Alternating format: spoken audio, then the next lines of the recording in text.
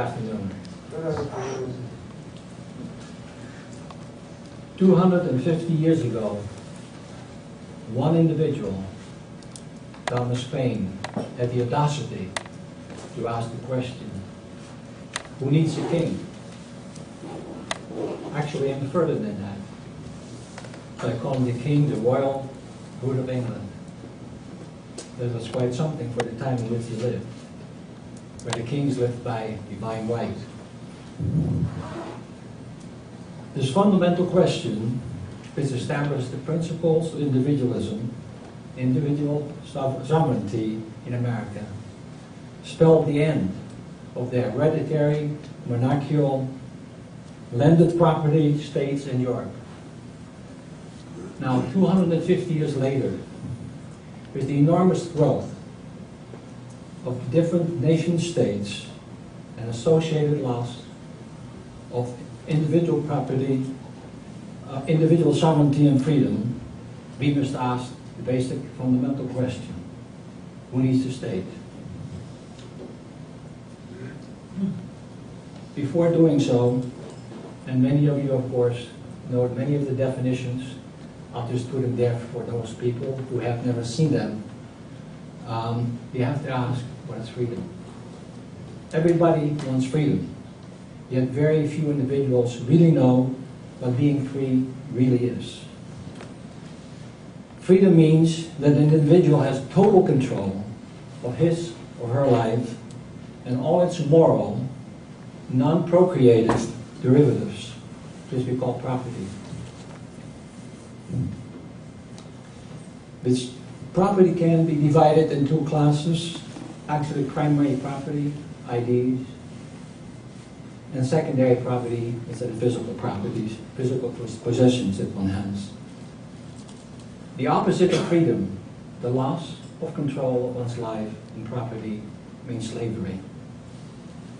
If I get emotional about the subject, I was subjected at one time in my life, during World War II as a teenager, to a loss of my control over my life and property, and barely escaped with my life. So it's a very important subject to me. We were occupied in the Netherlands by the Germans, and at the end of the war, we were just about all starved. And it took quite a while to recover from that.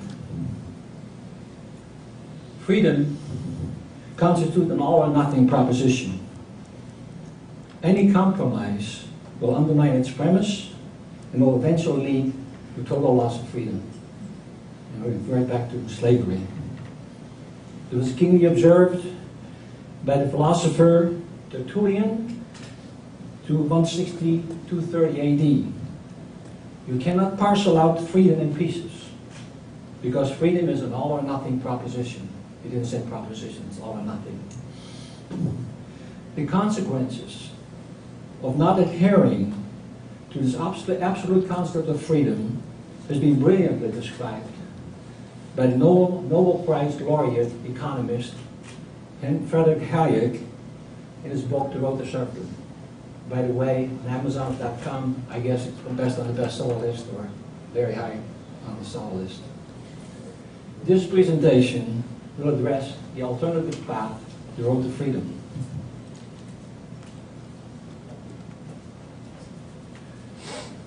Before we go there, we have to ask what it means, what we mean by government, and what we mean by the state. How did this organization, or those organizations, originate in the first place? Is their function social, or is it antisocial? As far back as one can follow the course of civilization, it presents two different types of political, social organization. The difference is not one of degree, but of kind. It does not do to classify both under the same generic name of government, even though this has been done lately. So we know government is any proprietary organization that can protect life and property by voluntary contractual subscription. According to Thomas Paine, its origin is in a common understanding and a common agreement of society. and the design and the end of government is freedom and security. It implements the common desire of society, first for freedom and second for security. Beyond this, it doesn't go. It contemplates no positive intervention upon the individual, but only a negative intervention. In contrast, the political state did not originate the common understanding and agreement of society. It originated in conquest and in confiscation. And as such, the state, the political state, can be considered a social organization based upon coercion. It originated by confiscation, and it remains in power by coercion. Far from contemplating freedom and security, its social organization is primarily the continuous economic exploitation of one class by the other. It's really a concept of stratification of society in the ruling class and everybody else. The state is concerned with only so much freedom and security as is consistent with its primary intention, to make sure that the natives don't become restless.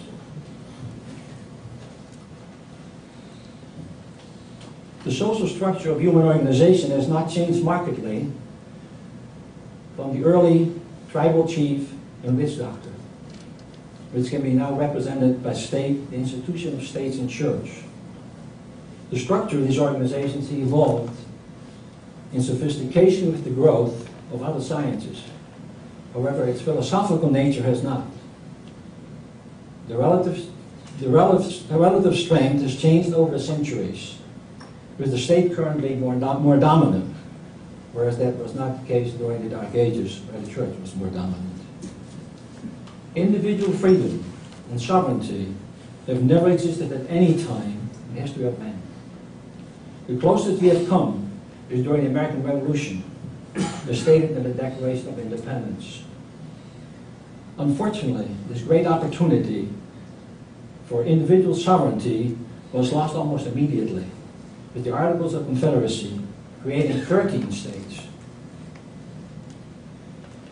And the subsequent compromise constitution, written by committee, is actually built in the concept of interpretation to get around it.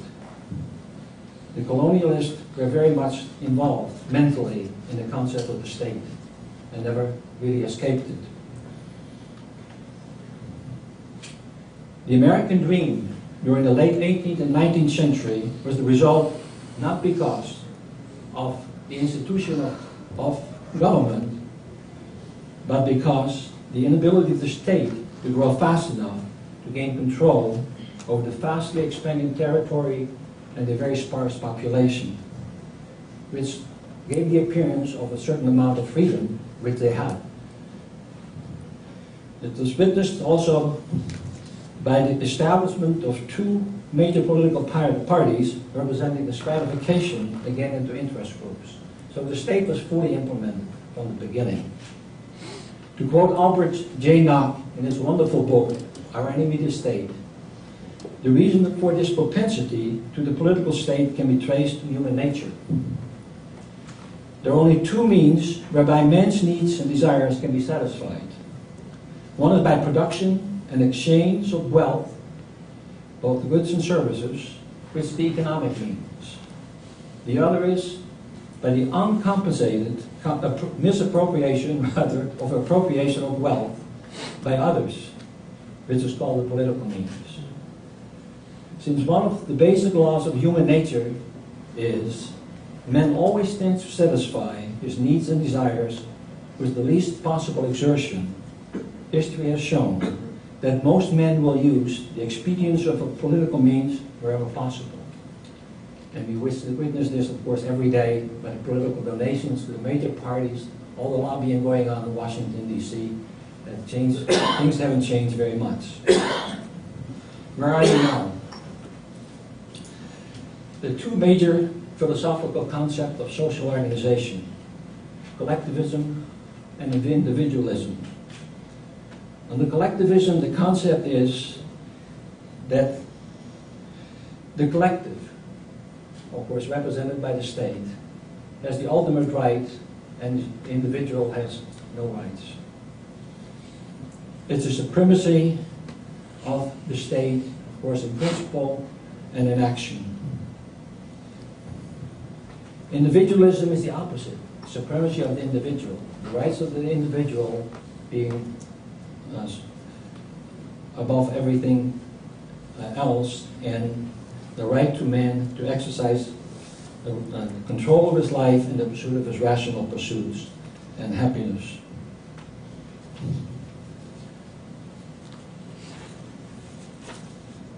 Current political structure and stratification is a linear spectrum.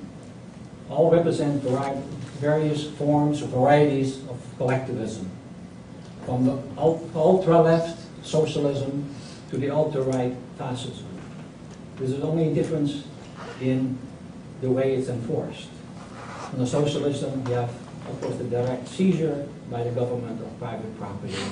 Under fascism, you do that by some sort of parliamentary democratic procedure. The end result is the same. In between, on that same linear scale, we have the extreme, the left, the liberal, quote liberal, the center Democrats, followed by the center to conservative Republicans. But essentially, all of these factions represent the same thing: the coercive, antisocial, political democracies, or nation-states with limited freedom. There's no mention in the press anywhere regarding individual freedom and the social organization structure of the individual supremacy, of voluntary, contractual relationships, proprietary organization, total individual freedom, and free enterprise.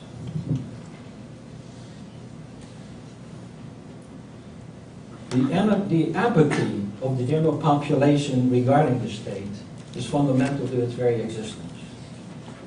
If you've ever been associated with, for example, homeowners associations, you know what I mean. The apathy of people to get involved is enormous until it affects them directly in some sort of a way, and at which time you wake up for a couple of minutes, get into political action, throw a tea party here or there, or whatever. State comes on the apathy of people who stay in power.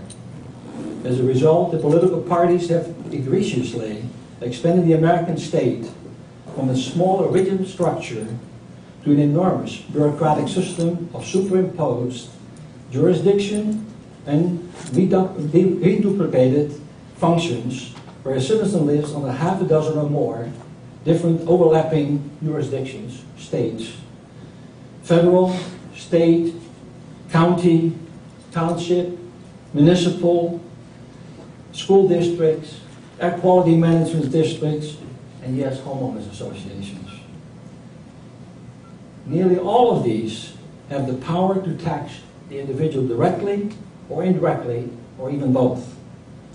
And as we all know, the only limit to the exercise of that power is what the safely can get away with. The state's population can be divided in two classes: the tax consumers and the tax producers. The United States, we're reaching, directly and indirectly, a proportion of 50% of tax consumers as compared to tax producers, which is a very critical stage, by the way. Of course, the tax consumers, being tax consumers, do not pay taxes in reality. They only consume services and goods produced by the producing hand. Regardless of what they state on the income tax statement, a tax consumer can only consume taxes, it cannot pay taxes. Obviously, this is a very unstable situation which exists in the world today. This can be seen not only in the United States, but also in Europe and various other countries. The turning point in the U.S. came around 1910 to 1950.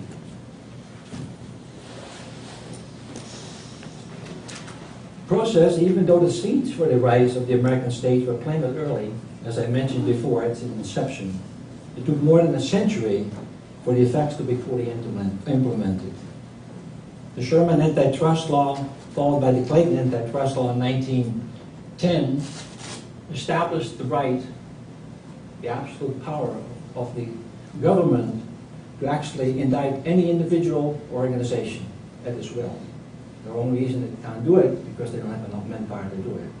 But under its laws, if you call it that, any person, any organization can be fully indicted at their will. We had the election of one of the most progressive presidents in the United States, Woodrow Wilson, other than Obama. Under his power, under his area of presidency, we enacted several amazing and powerful, for the state that is, acts.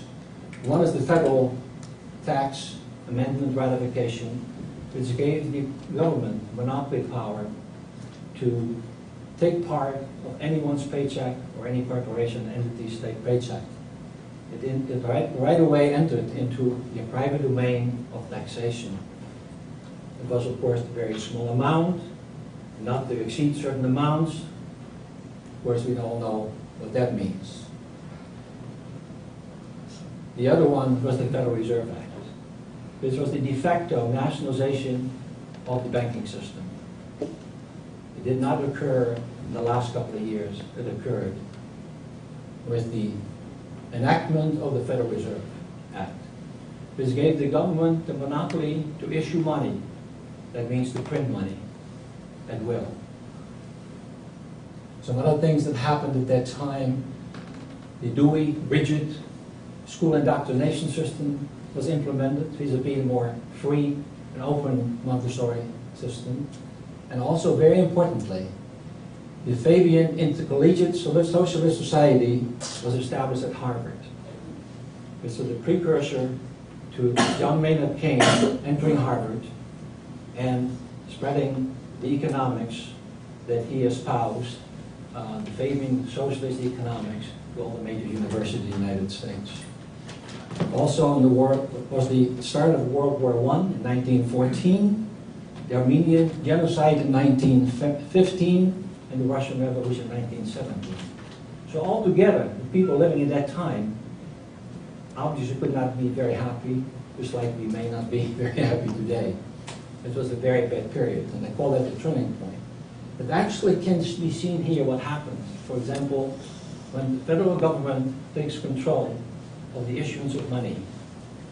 What is shown here is the consumer price index before that wiggly line is the consumer price index before the Federal Reserve Act in 1913 and what happened to it afterwards. The consumer price index is a matter of inflation, obviously, printing money, which means printing up the government money in excess of the goods and services that are being offered. Actually, it's a law paper that means that a straight line with the red line there is the best fit to the data. And it turns out the extreme came out to be inexact. When I did a regression analysis, there was a complete break there in 1913. During colonial times prior to 1913, we actually had the consumer price index decreasing at 0.5% per year. And if that would have continued for the next 97 years until now, our dollar would be worth $1.60 in terms of the 1913 dollars. What actually happened is the inflation at an average rate, compounded rate of 3.27% per year. When you take that out for 97 years, the dollar is worth less than 4 cents on the dollar. So we either had 160 without the Federal Reserve Act, and we have less than 4 cents after, which is a factor of 40. Inflation constitutes theft by the government, but it's still taxation. So in addition to the procedure of having to go through of raising taxes, it has been stealing money by printing it all along.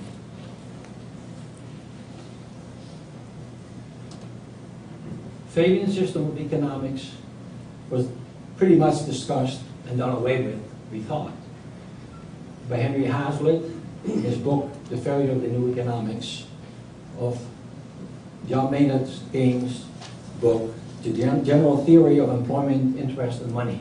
This is the de facto economics books at all the major universities that our children are subjected to. He went through this book, paragraph by paragraph, sentence by sentence, and his conclusion was very simple. I have been unable to find in it a single doctrine that is both true and it's original. What is original in the book is not true, and what is true is not original. It doesn't stop the government from continuing the same false premises, even after the book from Rothbard came out discussing the causes and effect of the Great Depression. We're falling right back into the same mode of operation. And Bernanke and all these people, professors from Princeton and Harvard, all indoctrinated in the same system, are furthering the same fallacies that are prevalent within the book of John Maynard Keynes. The Austrian School of Economics, unfortunately, had to wait for translation of Human Action, the Human Action book by von Mises. That took a while, and it never gained prominence. When Mises came to the United States, he couldn't even find a professorship, any chair. Currently, we have a few schools teaching, the Austrian School, including Chicago, and George Mason University, Rosedale College, but that's just about almost it, as far as I know.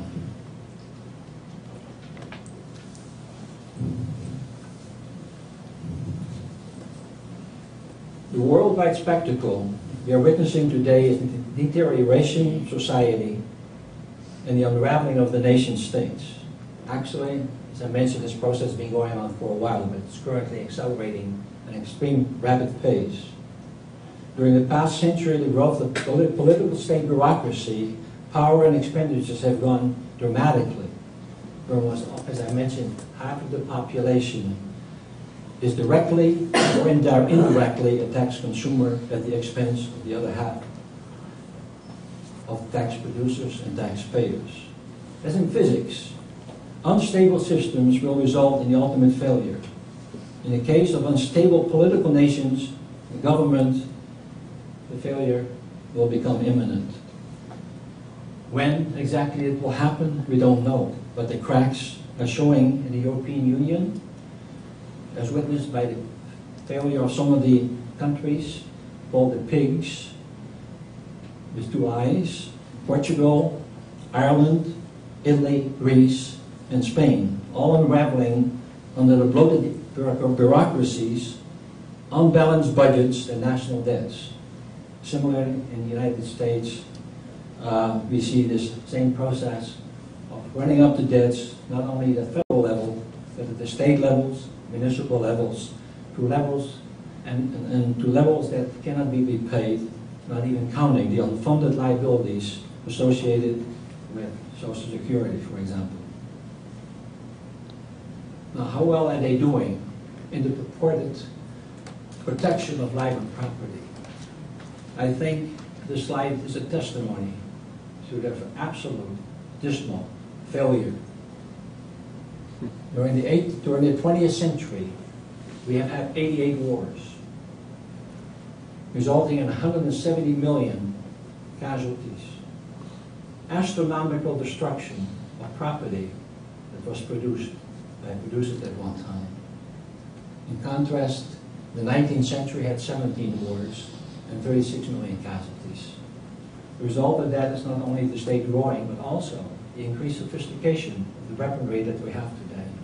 Today we're capable of destroying all of mankind with biological and nuclear warfare. Consequently, we hope this will never happen and we'll be able to establish proprietary society as soon as the demise of the nation states will occur. What we need for the human species to survive Oh, and here's a slide by Columbus about political actions that are kind of interesting. The greatest fallacy promulgated by all civilizations is that freedom can be obtained through coercion.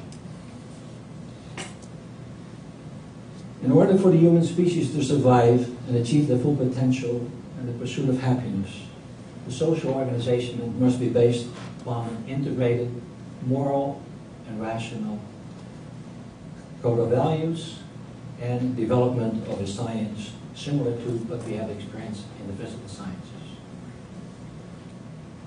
The unified theory in the physical sciences has always been the exchange of mass and energy. As we all know from E is equal to mc squared, energy is mass times the speed of light to the power 2. It seems like a very simple concept, but to arrive at this concept was an extremely difficult process of reasoning, rationalization, and investigation. Similarly, in the human sphere, we have to establish basic principle. The principle is one that all human interactions are exchange of property. One, either property of the primary sense, i.e. love, and of the secondary property, which means physical things, trading in the marketplace. And there are only two ways, two exclusive ways, by which this exchange can occur. One is by voluntary contractual exchange. The other is by coercive or forcible exchange, involuntary. The latter can come about by direct force, or it can be done by fraud or deception.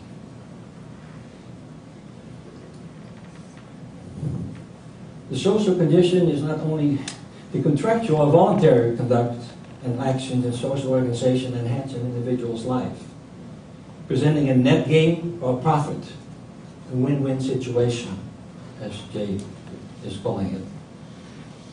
And those are both rational and moral. This social condition is not only desirable, but essential to its proper function and survival.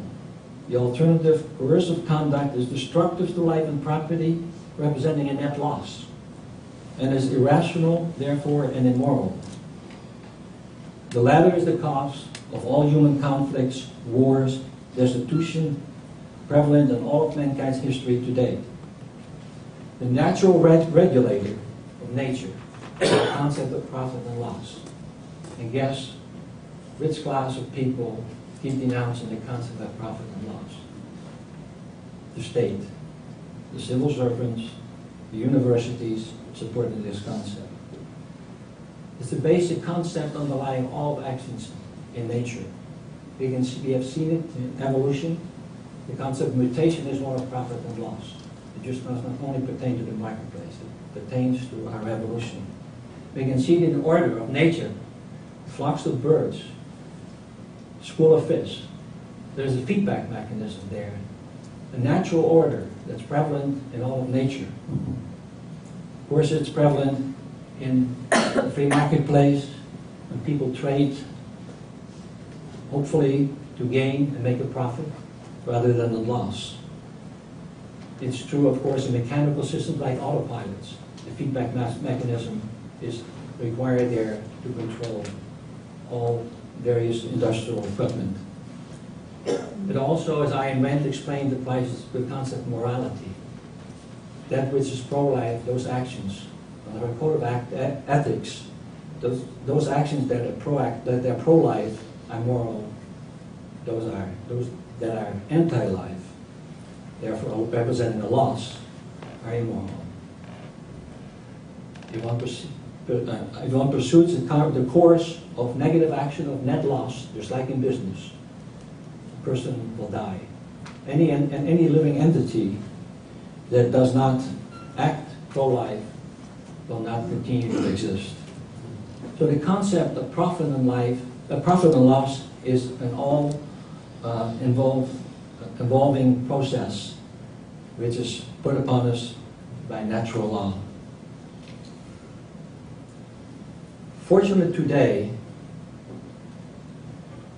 We have an extensive collection of contributions to the various philosophical disciplines of individualism and social organization, which will provide new intellectuals the opportunity for integration of these contributions into an authentic science of freedom. I have a list here, and I won't take the time to go through each of those, but most of you are familiar with those. These are major contributions on which these are giants in the field of proprietary management, of law, society, and of course, ethics. Ayn Rand right now with the concept of ethics, objectivist ethics, major contribution to the field of philosophy. Antonio Brandon, who will be honored in this meeting, contribution of psychology and psychotherapy, etc., etc. And of course, Columbus with his introduction of the application of science to the volitional conduct of people. There's some new developments that have been made and will be discussed in this meeting. The win-win theory, volitional sciences by Snelson. New concept of real property, land ownership, the art of community by Spencer, who is standing there. I have a couple of contributions that I made or I'm making. The application of the concept of risk sharing or insurance to a win-win government, proprietary structure of governmental services, voluntary, and currently working on a new theory of private money and credit. And associated with that, voluntary compliance jurisprudence. They will be forthcoming in future lectures. I won't have time at this particular junction to go into an exposition of each of those in detail. I'll provide a basic sketch. What is important here is that there are new developments going on all the time. And I consider the concept of the issuance of money, individual sovereignty of money, extremely important in addition to the proprietary management of government services by insurance companies. An associated system of voluntary compliance, jurisprudence, extremely important with regard to how we administer and provide the security of property in the government. Am I out of time? 20 more minutes. 20 more minutes. Okay, let's go to the first concept. As defined earlier in the presentation, government is any proprietary organization that protects life and property by voluntary contractual subscriptions. It occurred to me after listening to a presentation by Lowey, one of the courses of Columbus. I never took a course by Columbus, by the way. My first introduction, because I worked with Albert Lowey, I said, why don't you come by sometime, we have this course going, and I agreed to attend, and it was quite an eye-opener for me. So it occurred to me, listening, regarding improving the structure of the government, which he meant at the time the state, that the marketplace already had an organization that provides contracts for protection of life and property by voluntary subscription. These organizations are called insurance companies.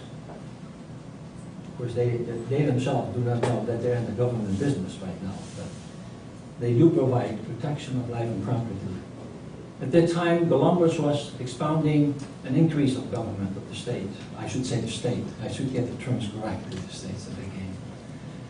And he was actually advocating a 5-branch government.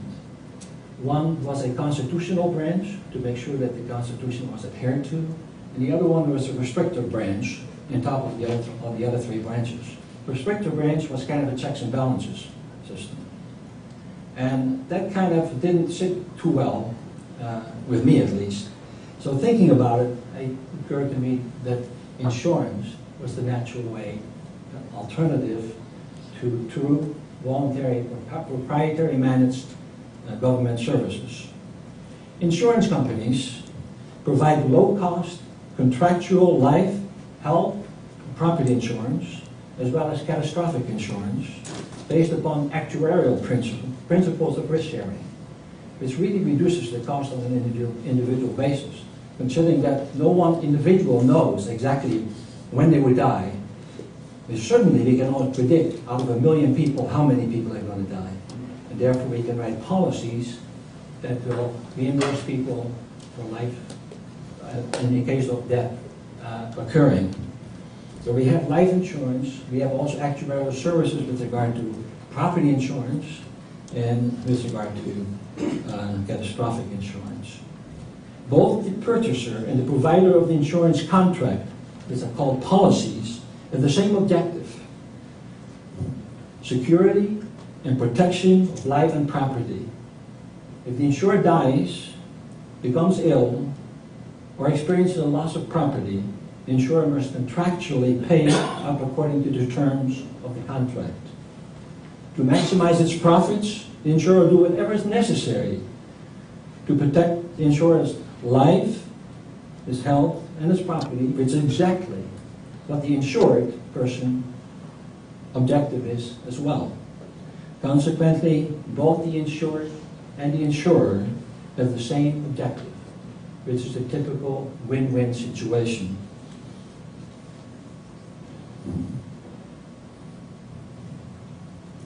Insurance underwriting provides a balance between cost and protection, the cost of insurance and the cost of protection, because it will tend to underwrite any organization that will extend the life or maintain the health or protect the property of individuals.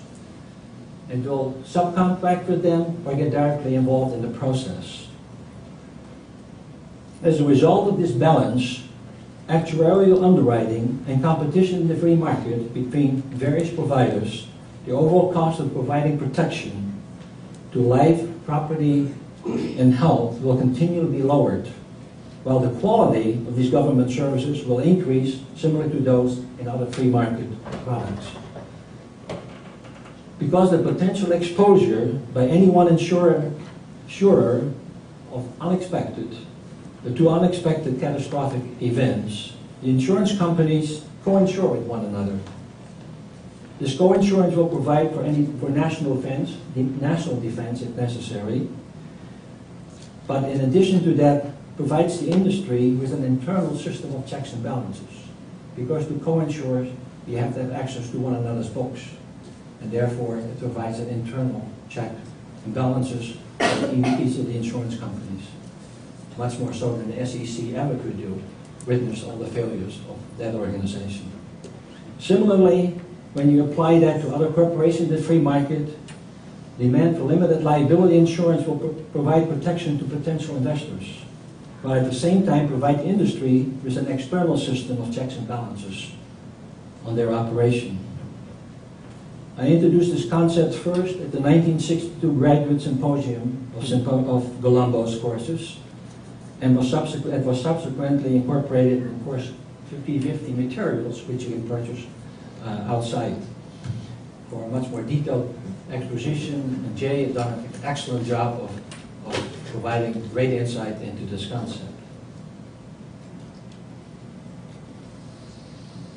Unfortunately, I don't have much time to go into the concept of money.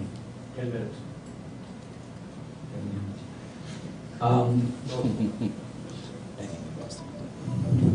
Are we right? Okay.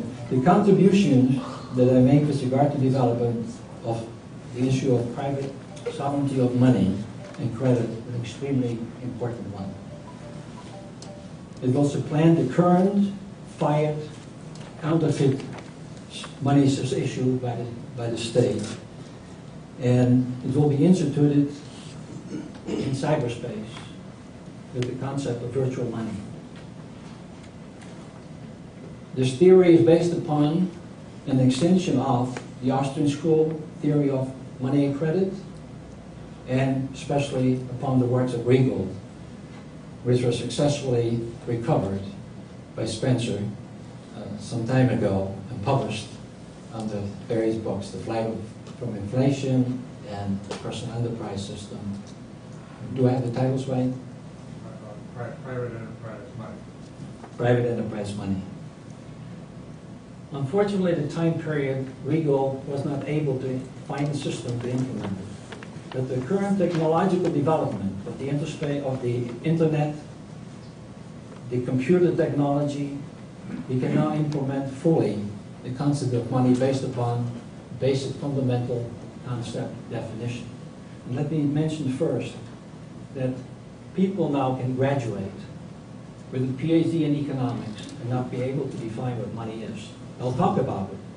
They have mathematical models, econometric models dealing with money, but they cannot define what money is, other than it's a medium of exchange, which we all know. Regal, and I subscribe to this definition, says money is a contractual obligation issued by the buyer. It's issued by the buyer, not by the government, in exchange for value received from a seller, expressed in the agreed upon currency unit, wherever they are, promising to deliver equivalent value of services and products at a future time, and which is transferable and acceptable to other sellers. Now think about that for a minute. It's a contractual contract. It promises delivery to the seller when he gives up his product and his services for equivalent services by contract. It's done at the currency of his choice, and currency that's acceptable to any other seller in the marketplace, and therefore is transferable, and therefore movable. Inherent in this definition is the exclusion of any non-producer, because money can only be issued by individuals or organizations that produce goods and services, and those are the issuers of money, not a non-producer like the state. Ultimately, when the money runs its course, and the future of money will not be of currency, of the kind that we know, like bills, coins, or whatever. It will actually be virtual money. It will be done by a system of checks and balances and computers. And the issuance of the money, as I mentioned, will be by individuals, not by the banks. So any individual in good credit standing can issue money, and will be able to issue money at the time of purchase. And that money will then rotate through the economy until the seller is satisfied in obtaining goods and services that he wants in return for what he gave up. Consequently, money has a beginning and an end. The total amount of money in circulation is determined by the total value of trades and the amount of time trades and the amount of time it takes until redemption. This fundamental system can now be implemented on a world-scale basis, competitive basis, and it is done today. World currency trading today has reached a level of $4 trillion a day in all different currencies worldwide, all done on electronically, worldwide, 24 hours a day, 7 days a week, 365 days a year. Never sleeps. People with huge computer banks are doing all this trading. $4 trillion a day. It's a huge market, a huge opportunity for private money. Why we need money, I won't discuss here. It's amply discussed in the Austrian School of Economics, and of course, a free marketplace could not exist without that, without money. Concept of jurisprudence. Frederick Bastiat said, law is justice. I'm stating it here as law is the prevention of injustice. And how can it be implemented? It's tied directly to the concept of the issuance of money by people, by individuals, the individual sovereignty of money. The enforcement will be by voluntary compliance, arbitration, and resolution, therefore by restitution. Basically, today, if we did away with all the coercive laws, unnecessary laws in this country, I think we would empty 95% of the jails. Most of the criminals in jail represent incursions or violations of some code, some regulation, some state regulation, arbitrary one. Income tax evasion, drug peddling, movement, whatever. The other 5% is there because of various other reasons. If you go through this concept, the first thing, in a free society, we'll see the concept of exemplary concept. It's a moral concept by example. I call it the Disneyland principle. If you keep the streets clean, people will tend not to throw garbage on the street. If there's a moral society and contractual society, people will tend to adhere to the basic natural order, voluntary contractual exchange and order.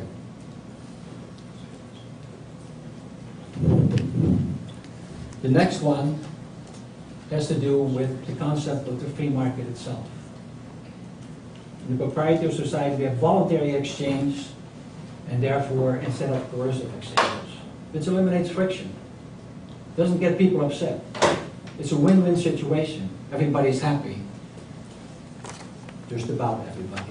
But it will eliminate a lot of friction, resentment, and it certainly will eliminate potential wars. Then, with the insurance concept of providing protection, the risk-reward ratio of potential violator of property is greatly increased. It's very difficult to, without money, physical money, to hold up a bank. There's nothing to rob. There's only a computer bank there. Individuals are not being held up. They don't carry cash. They only have virtual money. Various other things within society. The increase, of course, of private protection, as Fred Myers earlier discussed, fire protection support, of course, will provide additional risk for criminals, potential criminals. Criminals are risk averters. So if you'll know, they go to places where access to other people's property is easiest accomplished. If you make it difficult, they stay away. Next thing, if there are transgressions with regard to property, there's voluntary dispute resolution. People will be notified, and people typically in a free market will settle that accordingly, because it behooves everybody to do so in a free society with free money, proprietary money access, and the ability to either issue or not issue money. If the voluntary resolution cannot be reached, we can go to arbitration, the concept of arbitration. And if arbitration cannot establish, of course, the major objective of justice is restitution. The major intent is the protection of the person that is being violated. So restitution is very important. Anybody that under these circumstances faces one possibility. He no longer is part of the exchange process. His credit is no longer good. Remember, there is no cash around. Where are you going to buy food? What are you going to do if you're excluded? It really becomes a concept of exclusion, which will run most people run to voluntary compliance for for arbitration, and therefore jurisprudence.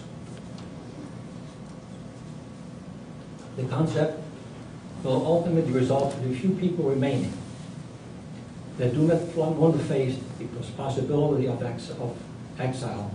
There are no jails, but there's only one way out, is exile for people, voluntary exile.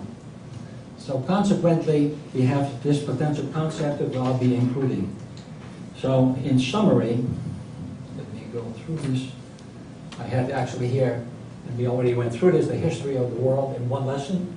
I think anybody needs to know the history of money and the history of civilization is just about written down here, other than the establishment of agricultural society, agrarian society.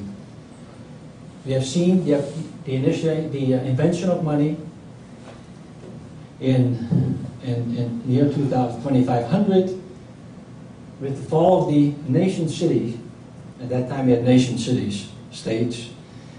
We had the early death of money, followed by a period of misery, poverty, hunger, starvation, called the Dark Ages, where the church institution became dominant. Finally, coming out of the Dark Ages, the Age of Reason, Isaac Newton Thomas Paine 250 years ago, with the American Revolution, and hopefully in the near future, the establishment of a free proprietary society. The road to freedom is shown here. The elements, the key elements in building the road to freedom are. And as I always say, every crisis creates an opportunity. And according to the Obama administration, never let a good crisis go to waste. Continued development, key elements to the road to freedom are continued development of a fully authentic, integrated science of freedom, voluntary competitive educational system, and I'm talking about schools. Education is a lifelong process. I'm running every day. Huge.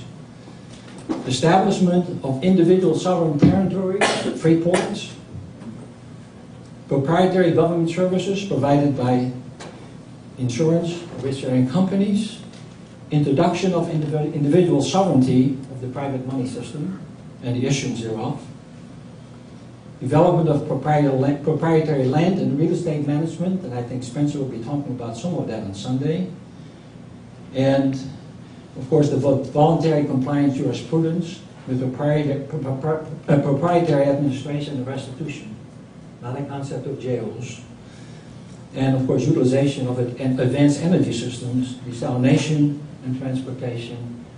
I'm well familiar with those concepts because that was one of my main areas of work and consulting at my company, and it does not consist of solar energy or wind energy or ocean thermal energy or any of these defunct energies, which are good for small applications but do not run an industrial society. So in closing, I hope that this presentation has clearly shown the inefficacy and moral depravity of the political nation states in the realm of social organization, and in contrast, the superior advantages of a rational and moral proprietary management of all resources, individual sovereignty, thereby rendering the state obsolete. To answer the question, do we need the state? I'll leave that open for you to answer. Thank you.